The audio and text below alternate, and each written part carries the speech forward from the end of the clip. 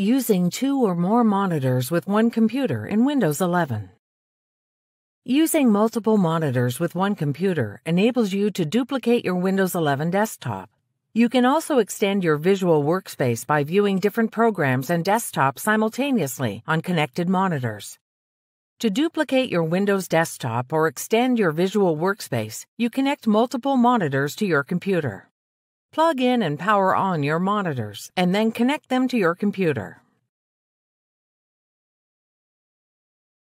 Connection types vary depending on the monitor and computer, but most computers use DisplayPort, HDMI, or VGA connectors.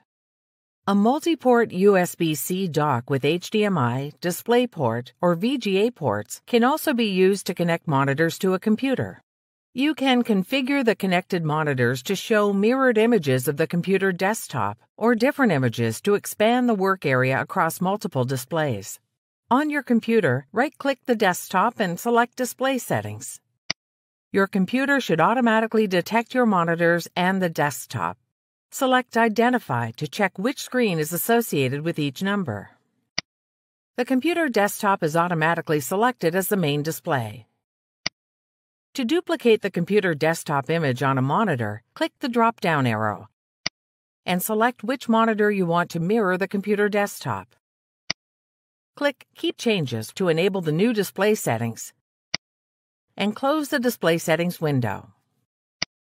Extending desktops expands the work area across multiple displays. To extend the desktop to a monitor, click the monitor and select Extend Desktop to this display from the drop-down list. Then select Keep Changes when prompted and close the display settings window.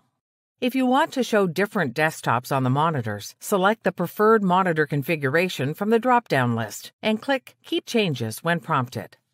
Disconnecting a monitor turns off the selected screen without needing to disconnect the cable. To do so, select the monitor and click Disconnect this display.